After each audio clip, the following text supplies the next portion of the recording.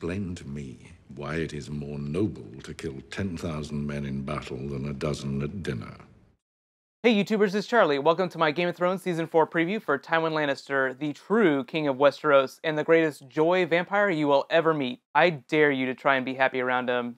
Just look at that face. I also want to say a big thank you to you guys for subscribing. I'm getting ready to hit 40,000 subscribers, and I'm in the middle of a Doctor Who giveaway. I'll have information about that in the description below. On to business. So let's talk about how Tywin's character is developing in Season 4, as well as my top 5 worst Tywin Lannister moments. So if you've never seen any of my Game of Thrones previews before, or you're finding me for the first time, spoilers for everything in books 1 through 3, and minor spoilers for book 4. So Tywin Lannister is one of the greatest psychopathic narcissists that I've ever seen in fantasy literature. He is a family man and is capable of human emotion. He did love his dead wife at one point, but his children are really only pawns to him on the show. I'm talking about Cersei, Jaime, and Tyrion. And on top of that, if it was even possible, he cares about Tyrion even less.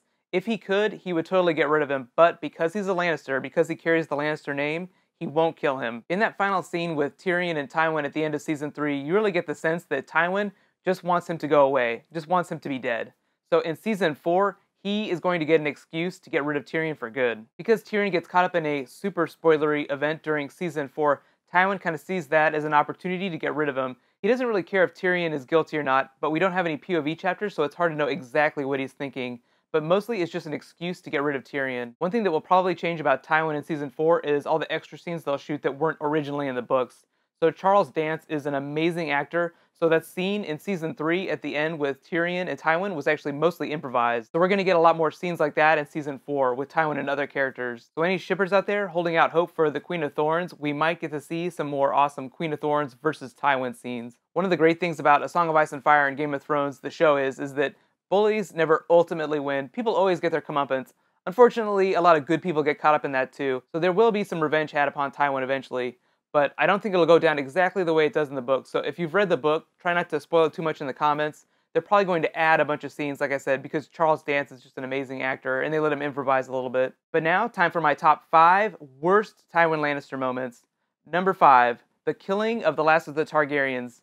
Or at least he thought the last of the Targaryens. Tywin Lannister was actually responsible for killing Prince Rhaegar, Princess Elia of Dorne, and their children during Robert's rebellion. But the Red Viper is Elia of Dorne's sister, and he will be in King's Landing in Season 4 trying to find out who killed his sister. Number 4, letting the Bloody Mummers burn the Riverlands. So during the War of the Five Kings, after Jaime had been captured, he ordered the Bloody Mummers, also known as the Brave Companions, also known as Locke on the show, to raise the Riverlands. So they took up in Harrenhal. So when you saw all those Harrenhal scenes in Season 2, those were the Bloody Mummers. Locke is actually the one that ended up cutting Jaime's hand off, so you can consider that karmic retribution against Tywin. Number 3, the Rains of Castamere. So this refers to an event and a song based on that event. When Tywin was young, House Rain and House Tarbeck formed a rebellion against their liege lord, Tywin's father. Tywin responded by killing both of their families, everyone in all their families, and burning their houses down. So it was so infamous that everyone in Westeros turned it into a song called The Rains of Castamere. That song is actually used on the show anytime a Lannister is in the scene, so it actually became the Lannisters' theme song. Number 2, Tyrion's first wife. So Tyrion married a commoner when he was a teenager. He had self-esteem problems, a few more than most teenagers I imagine. So when he fell in love with someone, they got married instantly. After Tywin found out, he got rid of her, then lied to Tyrion, telling him that he paid her as a prostitute to marry him. Tyrion swore revenge, so in Season 4, he's going to try and get that revenge. And my number 1 best worst Tywin Lannister moment, the Red Wedding. So Tywin Lannister is directly responsible for the Red Wedding. He convinced Walder Frey to perpetrate the event in exchange for favor. So during the War of the Five Kings, the Lannisters and the Freys were enemies, but Tywin Lannister said that if Walder Frey killed all the Starks and their entire army, that he would basically forgive all of that. So you can also think of the Red Wedding as like a sequel to the Rains of Castamere. It was also the tune that started playing when the slaughter started. But let me know in the comments, what are your favorite worst Tywin Lannister moments? And don't forget, the gore continues tonight with The Walking Dead. I'll be posting that video right after the episode airs. Be sure to subscribe to get it. The freaking governor is back, and it's going to get crazy. And as always, be sure to let me know which Game of Thrones character you want to talk about next. Right now, click here to get my Season 4 preview for Tyrion, and click here to get that new Walking Dead video. Thanks so much for watching. I'll see you guys tonight. High fives!